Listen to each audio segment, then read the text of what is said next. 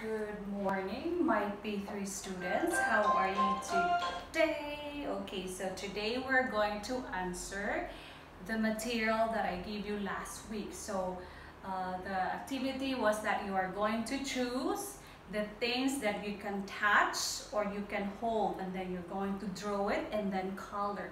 So today I'm going to show you what are the things. These are the things. So I'm sorry about my drawing, so that's all I can do. So please bear with me. Okay, so before that, let's review our senses. So again, how many senses do we have? We have 5 senses. And what are those? So again, these are the 5 senses. So first we have sense of touch. Sense of touch. What's our second one? We have sense of sight. Sense of sight. Next, we have sense of smell. Sense of smell. How about this? We have sense of hearing. Sense of hearing. And then, where can we find our sense of taste? In our mouth, right? Our tongue. So again, this is sense of taste. Sense of taste. Now, let's look at the body parts that we use for our 5 senses. So first we have body part. What body part is this?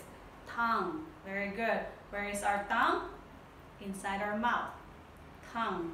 What's this? What word?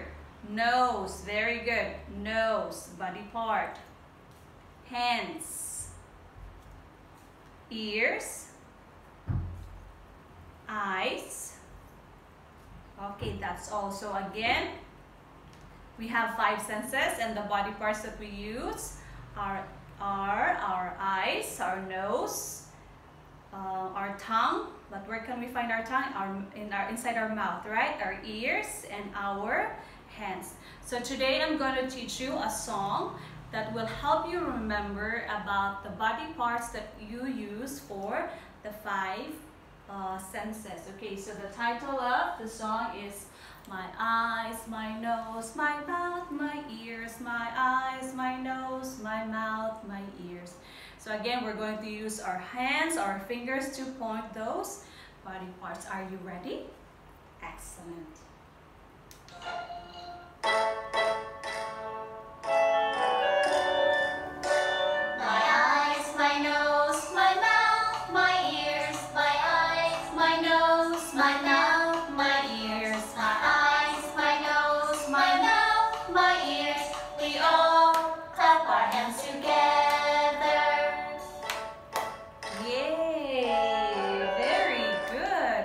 Okay, so again, those are the body parts that we use for our 5 senses. Okay, so today, let's review about the material that I have given you last week.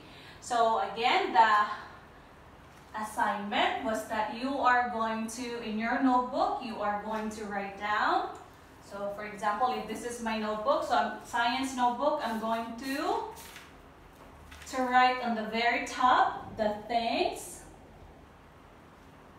or things that I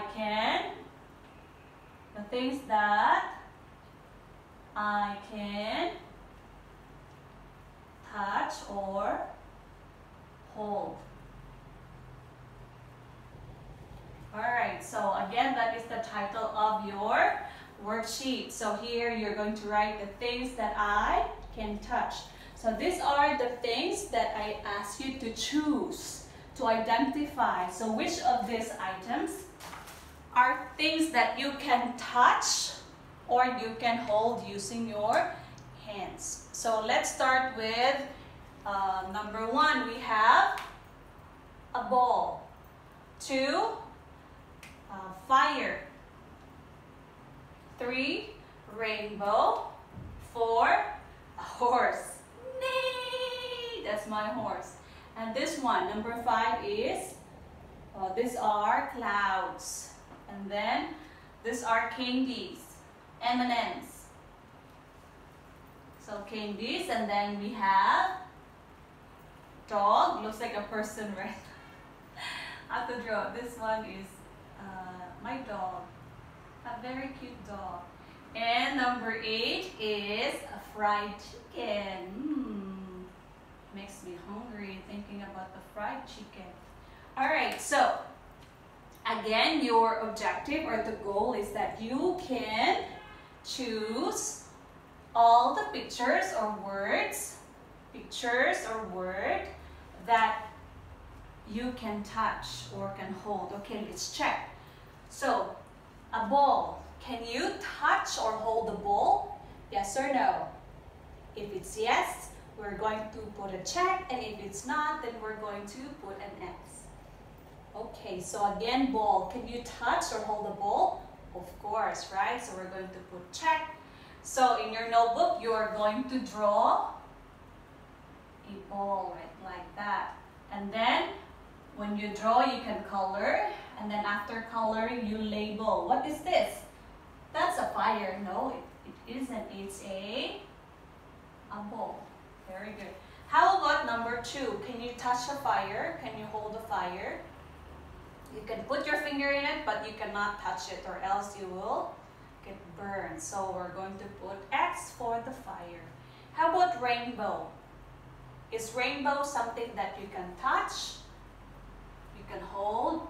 No, right? It's something that we can see. So we're going to put X for the rainbow. So we are not going to draw the fire and the rainbow. How about the woods? If teacher will say the wood, can you touch a wood? Yes, but here this picture is about fire. So fire and rainbow, you will not draw this in your notebook. How about a horse? Can you touch and hold a horse? Yes, right? So again, you are going to draw the horse in your notebook. Looks like a duck. I'm sorry, my drawing is really terrible. Alright, and then you're going to put the name horse. Again, this is only to give you a clear vision on how you're going to do your homework. So again, if this is your notebook, the title is that the things that I can touch or hold. So first, number 1, I'm going to draw a ball, and then I'm going to write the word ball. Number 2, a horse, since I can touch and I can hold a horse. So number 2, I'm going to draw a picture of a horse and then label. What is the name of this picture? It's a horse. It's very easy, right? And then number 5, clouds. Are clouds something that you can touch and can hold? No, right? So clouds are something that you can see up in the sky. So we are not going to draw clouds. Alright, how about M&Ms, candies, goodies? So candies, it's something that you can touch or you can hold? Yes, very good. So again, you're going to draw number 3, you're going to draw candy. So you're going to put candy or candies if only one candy. If there's 2 or more, we say candies. How about the dog? Can you touch or hold a dog? Of course, right? You can even play with it. So again, for a dog, so it's a check. So you are going to draw a dog in your notebook and then put the name, right? How about a fried chicken? Yum, yum, yum, yum, yum.